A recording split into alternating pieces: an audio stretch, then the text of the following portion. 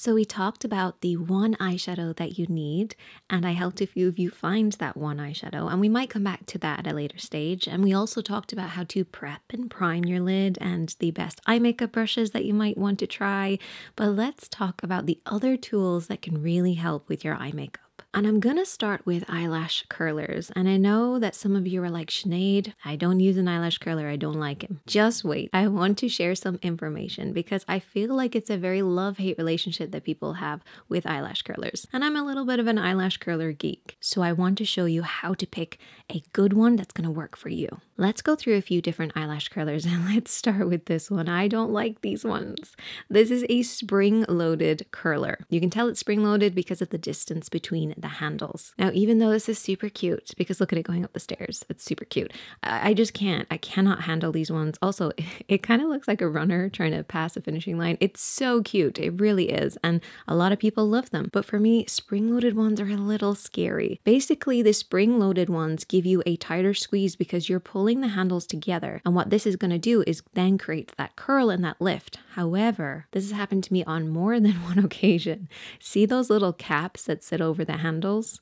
Yeah, sometimes those caps can slip off, and when they slip off, they pull your lashes out with them. Now, the reason they have these caps on these spring-loaded eyelash curlers is because you need that extra control to grip so you can squeeze it together. But unfortunately, sometimes the glue that's inside can go from hot to cold, and one little knock will make them slide off. And then basically, it's like waxing off your eyelashes. I'm not talking about this particular brand. It was two other brands. One of them, I can't even remember the name, and then one of them was discontinued. So thankfully, they're gone. They're also not great for people with grip issues because you do have to squeeze it. I have fibromyalgia, so I just find that sometimes it just takes too much for my hands to do it, on a regular basis especially. I'm also not a big fan of these open handles. Sometimes they can kind of pinch, the same one with the double ones, sometimes they can kind of pinch the skin, which is really unfortunate. So that's all about the handles and the type of spring, but what you also want to watch out for is the top plate. So you see how this top plate is attached? It's not in one piece, it's sitting on either side. Now this top plate is very important, and over time, some of these ones that are sitting in can start to gradually move, and then you're going to get an uneven curl.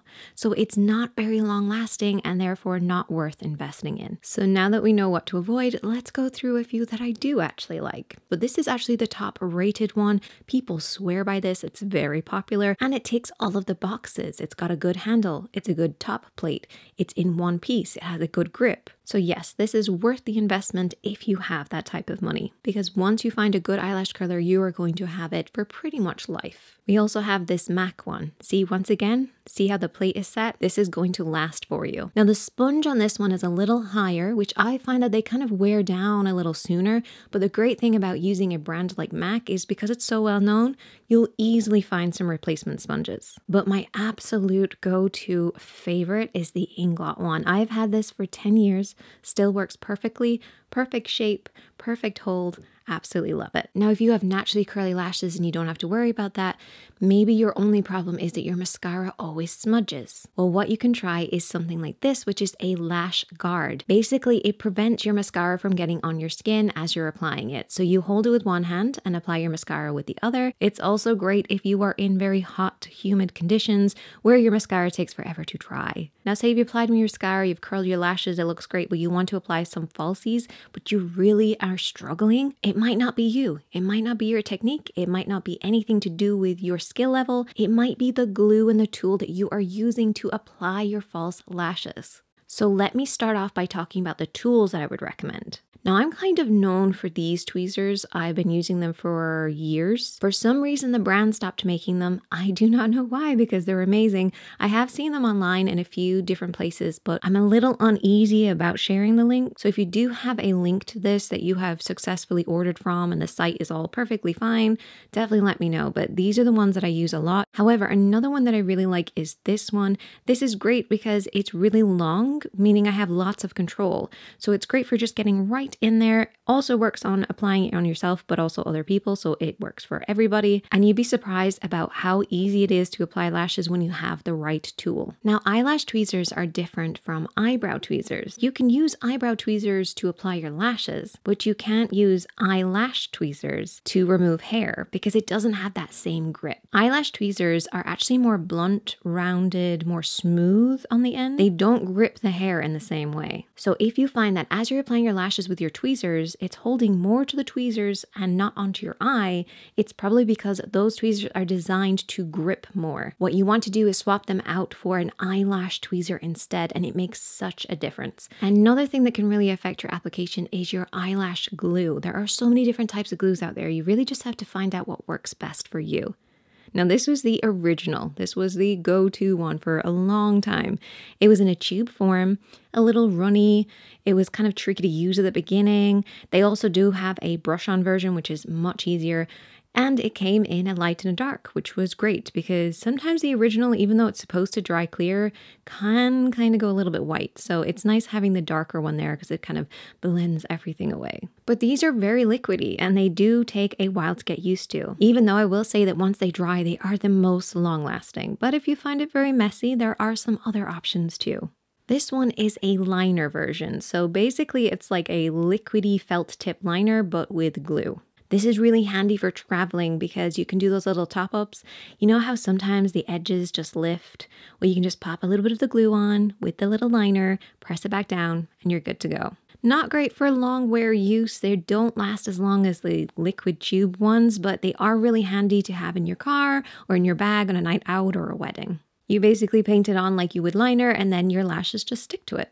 Now, my absolute go-to favorite that I would swear by is the Bond and Seal by Kiss. This is my go-to. One side is a glue and the other side is a sealant. Now, this is only good if you apply your lashes underneath and press upwards. And it's funny how popular that has become. I've been doing it for a really long time before this product even existed, but this product makes it so much easier. It's a tiny mascara wand on one side and it's basically like glue mascara. You paint it on just like mascara and then you press your lashes upwards and it holds in place. Once your lashes are on there, you then take the other side, which is a clear sealant, and basically just run this over the edge. That's just going to remove any of that stickiness on your lashes. 9 times out of 10, this is what I'm going to be using to apply my lashes. Now you can also sleep in this style of lashes as well that you apply with this particular glue, but they have this nighttime sealant. It's very similar to the sealant that is on the other side, but it's a little runnier, and basically you apply this before you go to bed and it just seals in the lashes so that you can sleep. Because there's nothing worse than waking up with like sticky lashes that are just moved all over the place. So it just helps a little bit.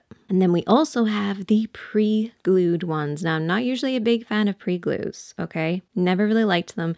But these Kiss lashes have this like fork type of a hold. So it's not just sticky. It's not just pre-glued. It has these lines that create this grip.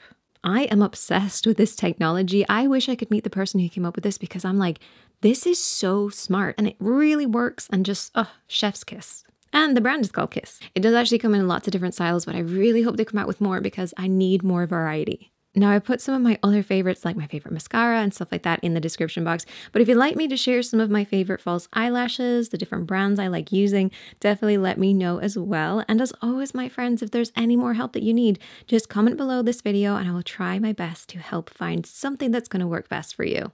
Remember, my friends, be kind to yourself, be kind to others, and I will see you in the next one. Bye!